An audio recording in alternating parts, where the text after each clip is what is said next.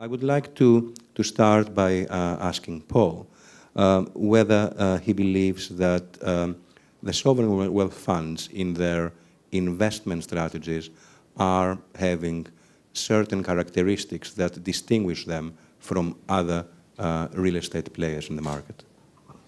Okay, well, I suppose I ought to start my answer by saying that most of our experience with sovereign wealth funds is with those organisations that come out of more mature Western-style democracies, so that's North America, Europe, and one or two other jurisdictions around the world. And even that group is not particularly homogenous, but what I think does mark them out is they've often got relatively small teams with a global mandate.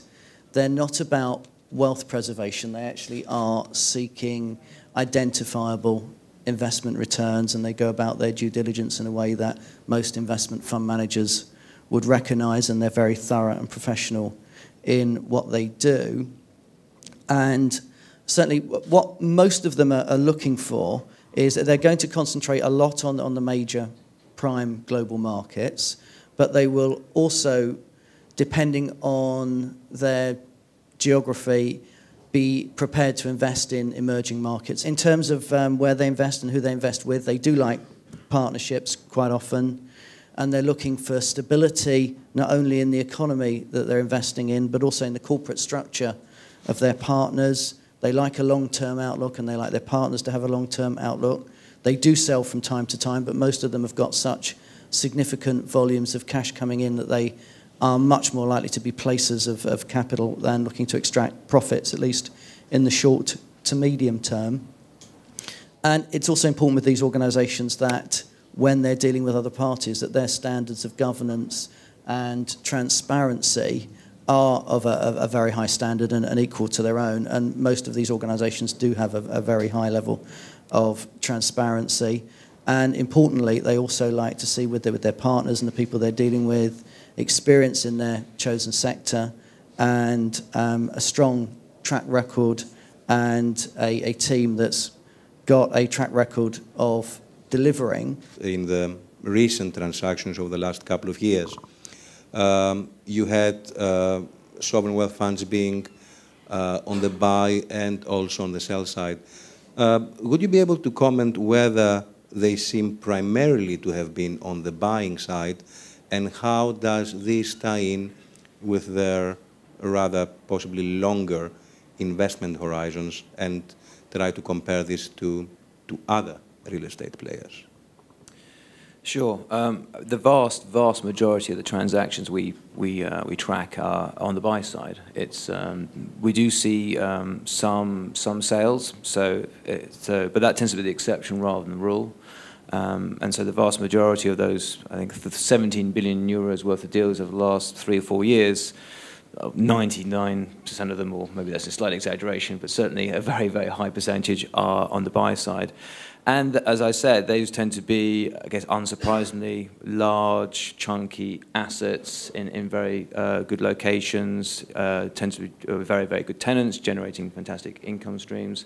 And I guess that very much ties into the long-term investment horizon these types of organizations have, which are going to be 10, 20 years or more, potentially. So that they can afford to take a very long view about their investments and take a long view about how that investment might look in 5 or 10 years' time, given changes in the world. Fadi, would you happen to have a kind of magic formula of how one approaches sovereign wealth funds? What is the best way to approach them, and what is the best way to introduce them to this world of greater transparency, the benefits of sharing information, etc.? Yeah, I would say, like in any process, I would say the sovereign wealth fund, initially when they were born in the 70s, the generation fund, they applied a very simple mandate, and transparency issues were not an issue in the 70s and 80s. Now it's becoming more of an issue, and as a response to that, they gathered as an association and they said, okay, let's go sit down and talk and let's see how we're going to be more transparent. At least it's a start. And out of this discussion came out some principles that are called Santiago Principle that are really militate towards more transparency. Now, transparency is relative.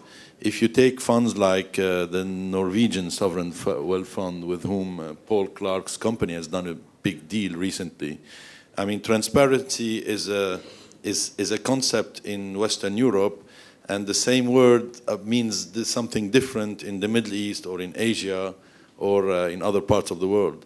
So I would say everything is relative. There is a move towards more transparency. There is a realization by sovereign wealth fund in the Middle East that they just cannot continue to not be accountable for what they do. And as such, if people who have followed ADIA would have seen the changes in their website. Before, the website of ADIA was 2 pages, and as of 4 or 5 months ago, it's now maybe 10 pages. So there is clearly a move towards more transparency. But let's not forget, at the end of the day, that it's as if you are asking a foreign minister to tell you to disclose his strategy on things that they consider to be a secret. I mean, sovereign wealth fund is very much Ministry of Finances in those countries, in a way. You cannot ask a minister to be to have audited accounts and to tell you what they want to do and to disclose each and every penny. It doesn't work this way. So, according to cultures, according to country, the transparency notion has different meanings across the world, I would say. And we are moving towards the right direction, I would say, but it's a long way towards full transparency. Yes, absolutely. And given the fact that there are cultural differences and different notions of the same concept, one has to look at it more in terms of a process, as you rightly say, rather than something which will happen, I don't know, tomorrow or at the end of the year.